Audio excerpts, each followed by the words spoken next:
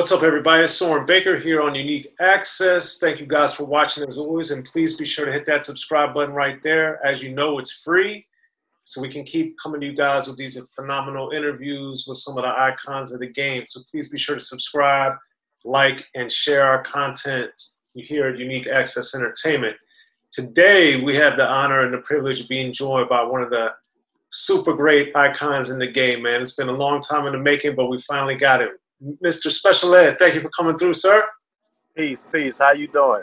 Man, everything is good. So thank you so much for coming through here to Unique Access. We got so much. No worries. Yeah, so much to ask you about today, man. So we're going to take it from the top with Youngest in Charge, man. I was always intrigued because you and Howie T worked so well together on that project. How did you guys really meet and develop the bond to do that whole album? Well, Howie lived across the street from my cousins, so I grew up knowing them and kind of just watching them DJ, because they used to like have a crew and make mixtapes and DJ in the backyard in the garage. So they used to always have the set outside and really be doing like recording mixtapes outside in the garage, in the driveway. Like, it was special for me as a youth. So when I turned about 15 and I thought that I was ready for that studio life, I asked my cousin Jennifer, one of my cousins that lived across the street from him. Shout outs to the Pike family. That's my cousins. And she took me to his house, and I told him that I wanted to, rap for him. And he looked at me kind of, I was a skinny little 15-year-old kid. And then he threw on Impeach the President. I told him that's what I wanted to rap to. So he looped up Impeach the President for me, and I just went in. And after going in, they definitely realized what was going on. And then we started recording from there. Now, at this time, what were you thinking of his stuff with like Chubb Rock that was already out and that was making it happen? It was cool. It was cool. Chubb Rock was cool. I think Chubb got a lot better and developed his style a lot more a few years after. I hear you.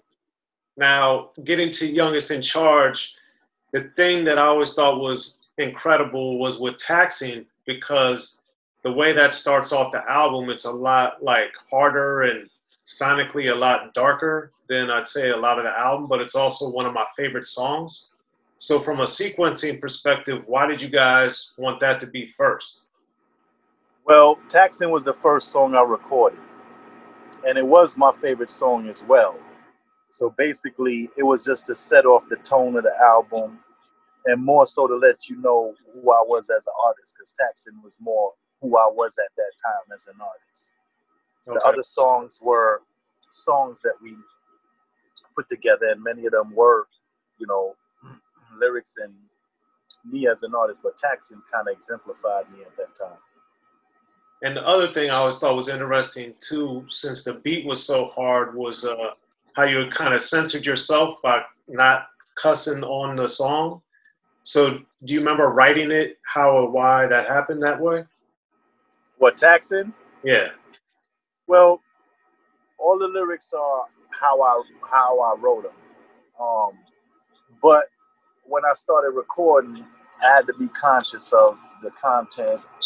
Parental advisories began and things of that nature. And I just didn't want to bombard the project with a bunch of cussing and fussing. I cuss enough in regular life. Well, there it is.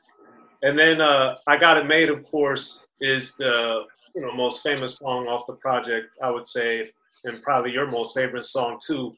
And the one thing outside of the song, with the video, with the Army Brigade that shot in the video where everybody runs, yeah, that's one of my favorite scenes in any rap video. So how did that scene come about?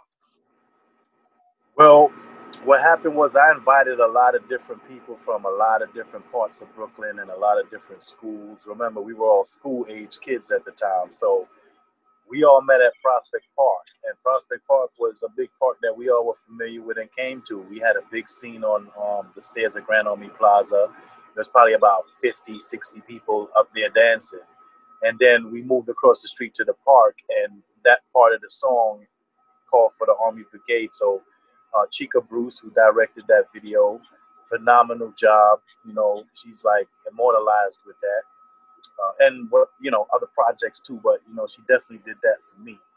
And it just, you know, everybody was there already. So when they did the Army Brigade part, it made sense that, look, okay, boom, I'll give the cue and y'all do the Russian. Yeah, I love that. It's just really amazing. And as far as lyrically, like the treaty with Tahiti and all the different extravagant things that you imagined, what was in your mind as a writer? Like, how did you think of all these things? Well, what was in my mind as a writer is what would be my style of luxury? What would be the things that I would like to attain? You know, I don't really do jewelry. I don't care about cars and jewelry. I like, you know, nice things, houses and properties, and just, you know, things that I don't know, other people might overlook or say that's a different goal. But that's my only goals. I don't really go for that. I don't do the bunch of fancy cars and chains and jewelry and diamonds. That's for girls. Girls wear diamonds. Yeah. There you go. So, also in '89, this was, I've always liked all types of rap, regardless of style or whatever, but I thought it was interesting that this was in '89 around the peak probably of the conscious era, and this song was very, you know, materialistic, aspirational, different things. And I know. Well, my whole point with it was to inspire people to achieve and to want more and to raise their standards and raise their expectations in life. So it was just about raising the bar.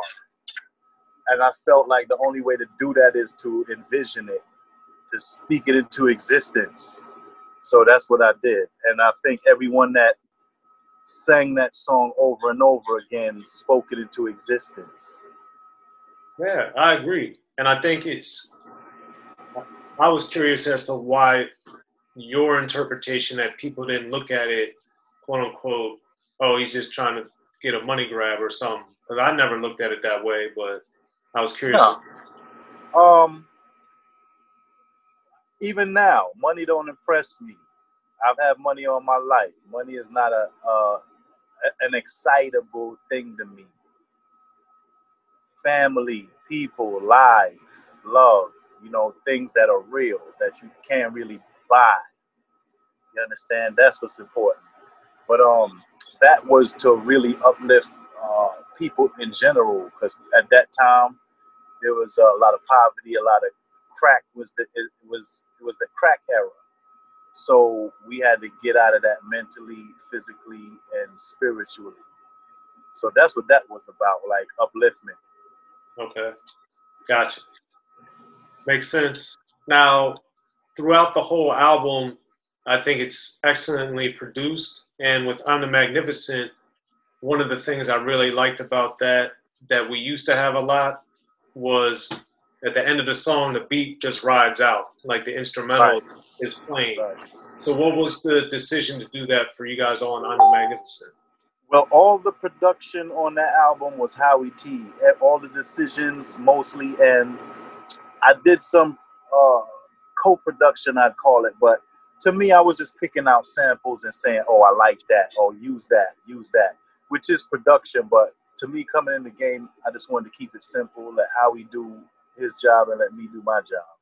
So, you know, Howie's just amazing at production, period. You know, he had a slew of other hits that he already produced, and I know how to pick music, so I just picked the beats that I was like attracted to and drawn to. Gotcha. Now with Club Scene, I like that song for a lot of different reasons. One was the interplay with Kazam, the male-female dynamic, and that was early in the game. You know, we'd heard UTFO, Roxanne go back and forth a little bit, but we hadn't heard many male-female collaborations other than 24 plus one more, probably not that many. So what?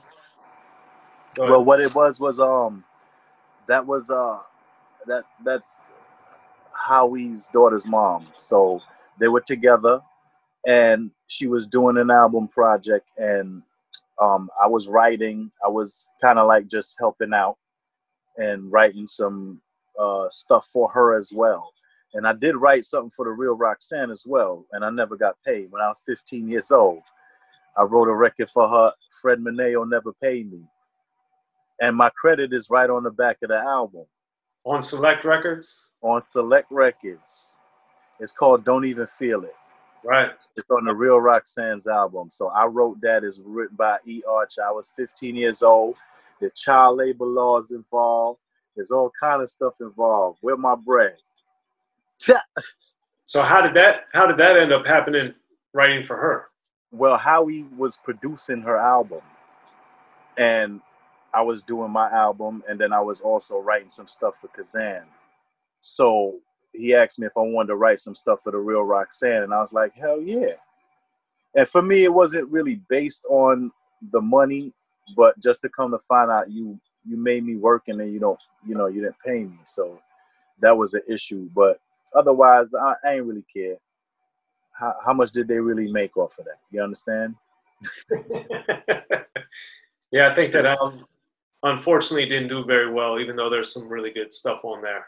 But what can we do? Now, as far as Club Scene itself as a song, though, that was also, a house song, and it had a lot of different beat changes, and it's a long song and all these different things. And it's also a song. Well, it had all the elements of a house song. House songs were long, and what we wanted to do was take all the poppin' club hits and sample them and put them all in one song. So this way, it had to win. Like somebody had to win off of that because it had so many of the hit club songs of that day in it. Yeah. And really, we just wanted to diversify. My thing when making albums is give everybody a song. So I had songs for everybody. I had a reggae song. I had Taxin. I Got It Made. I had songs for the women, songs for the kids, for the every genre. Yeah, I think that's one of the great things about Youngest in Charge is the diversity. It's not a super long album as far as time wise, but right. It definitely has a variety of different type of styles of music and songs. Yeah. Like the Hoedown, for instance. The Hoedown was, aside from Wild Wild West, I would consider that the first country western rap song, period. Because, except Mo D, he did Wild Wild West. Other than that, Hoedown was it. And I used the actual banjo in it. Yeah. Yeah, that was a real banjo sample. So, you know what I'm saying? I can appreciate all the artists that are venturing into other genres at this time, but we did that shit 30 years ago.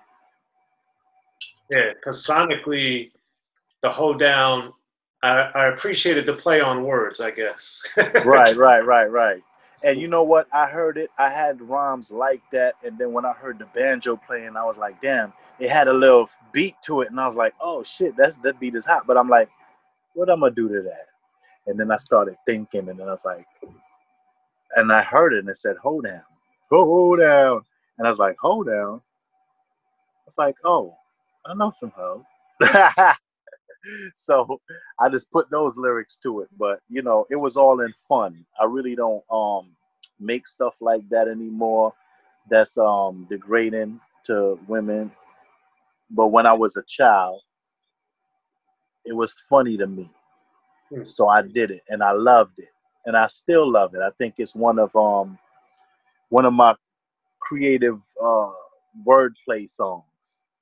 Because I went off into so much leading you in one direction and then bringing you into another with the wordplay. So yeah, I loved Hoedown. So as a writer, what type of satisfaction does that give you to kind of give the audience a little misdirection?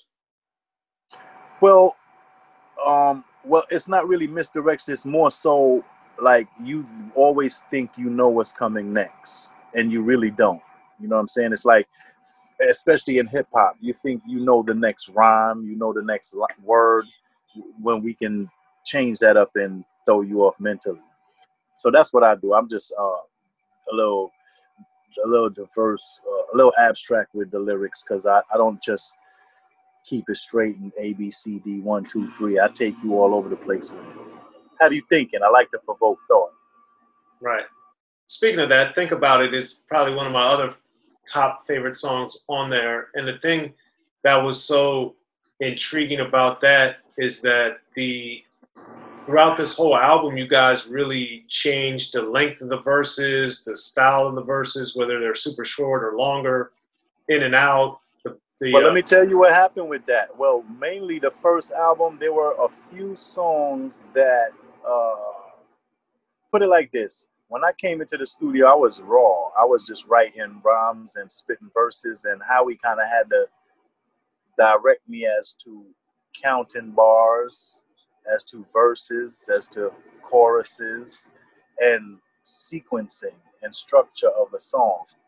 I was just rhyming. I was battling in the street, battling in school, rhyming, and I never made a record. So when it finally came time to me to make records, he taught me how to count out the bars and how many bars were required per verse for the hook, et cetera, et cetera. And I did music in school, so, you know, it wasn't difficult to keep up with, you know, because I played trumpet and sax.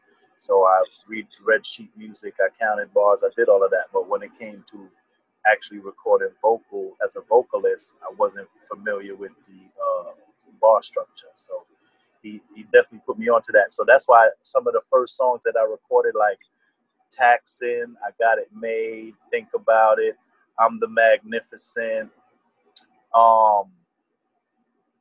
maybe even Hold On. But if you really check them out, none of them are really standard 16-bar structure with 8 or 4-bar choruses. They're just me spitting, and I stopped when I stopped, and we put a verse, we put a hook in it. You know, but when I stopped rhyming, if it was even, like if it was correct bar-wise, Howie would just leave it, and then he'd tell me, look, the chorus has to be this long. Or he'd put the chorus on himself. You know what I'm saying? And I come back and it'd be like, oh, okay, nice. You know what I'm saying? But yeah, I was, you know, I didn't know how to put records together until Howie showed me. Be sure to check out The History of Gangster Rap by Soren Baker. He's official. History of Gangster Rap features exclusive interviews with Ice-T, Snoop Dogg, MC Ren, the D.O.C, and dozens of others. The History of Gangster Rap, a definitive look at how Los Angeles changed rap forever. In Los Angeles, the streets definitely set the tone of the hip-hop music. At 19, I got a $50,000 car. My whole angle always was, I'll be street, but I will always tell you the horrors that go along with this life. There will be penalties and casualties for just wearing the wrong color in somebody's neighborhood. And once gangster rap made it from the streets to the TV, the genre exploded. With Fab 5 on Yo MTV Raps with NWA. Yo MTV, it just catapulted us from being local heroes to national gangbang rappers. The History of Gangster Rap discusses it all from 1980 up till today. It's always gonna be shit happening in the streets. You know what I mean? So it's always gonna be something to talk about. The History of Gangster Rap in stores now.